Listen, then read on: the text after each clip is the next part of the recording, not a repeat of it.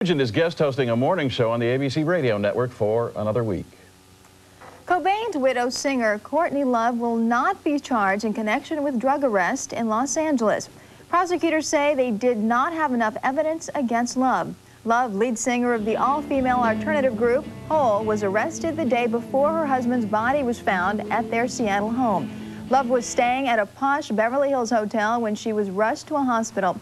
She was later arrested by Beverly Hills police and booked on suspicion of possession of a controlled substance, possession of drug paraphernalia, having a hypodermic needle, and receiving stolen property. From all of this, there was not one charge in which there was any evidence to go forward. She's been exonerated on everything.